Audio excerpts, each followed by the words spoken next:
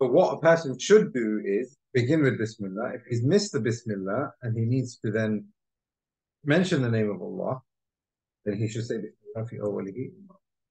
You find this in history.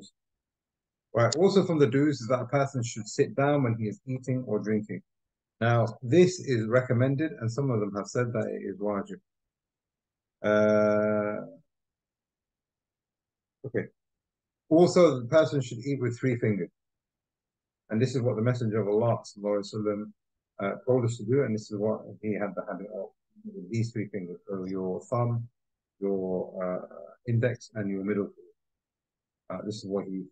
Now, the hikmah for that, and the... Okay, so the hikmah of sitting down and eating, this is very important.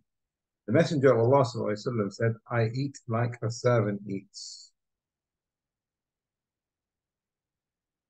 Very important as an adab when it comes to eating is that the person has to reflect on his servitude towards Allah subhanahu wa ta'ala. Similarly, yeah, on the right hand side, even when he's eating. Sitting down, chair? Sitting down. Did you ever sit on a chair? There are narrations, but those are weak. But it's not on the floor. But there is no harm in a person sitting in a chair if he needs. That is what is customary.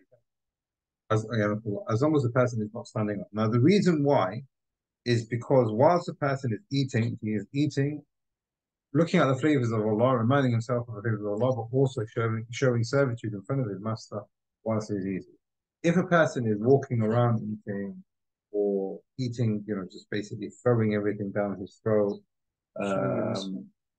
what they used to do in Rome at that time and even in Persia, and you've probably seen this in documentaries or maybe in movies or whatever, the emperors, the rulers and the heads of state, they used to lay down, they used to have food fed to them in a manner of showing pomp and arrogance. They lay down and the food is then presented to them and they eat in that manner. And that defies servitude. It's not, but again, there is arrogance in it. The Messenger of Allah said, إِنَّمَا أَنَا أَكُلُ كَمَا يَأْكُلُ الْعَبْدُ as a servant eats. So from the hikam of sitting down and eating, that a person shows servitude and respect for Allah subhanahu wa ta'ala. And like you have said, the person doesn't just throw everything down so that, it works out something bad for him. He takes morsels one at a time and he makes sure that he digests it correctly. With this also, we've got a do that I've not mentioned, that the person should then finish off the food by mentioning the name of Allah by saying Alhamdulillah.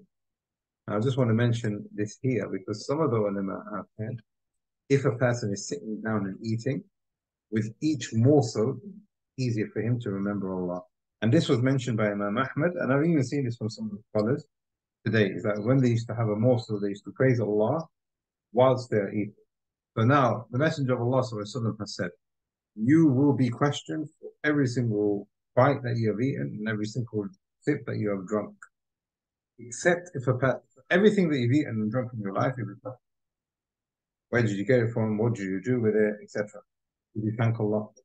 But the Messenger of Allah said that if you begin your meal with Bismillah and you end it with Alhamdulillah, you will not be questioned for that. You'll not be. With that now, the ulama have said, where do you say the Alhamdulillah?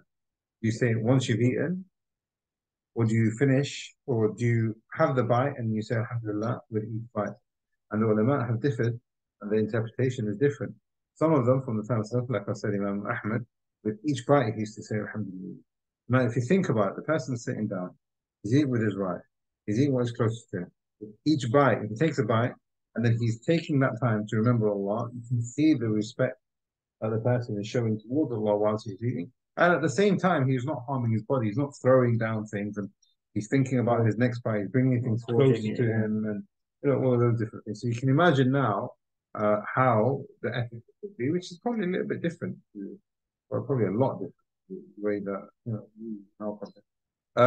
The other thing is to eat with three fingers, and again, that is connected to a person eating like a servant and being controlled in the amount of morsels that he has, and the way he eats them, and the duration that is taken. The ulama said that this is sunnah, and if there is a need, then he can have more than the three fingers. Similar to using utensils like spoons and knives and forks. I was just gonna say that you wouldn't have used 3 fingers to drink soup. Right.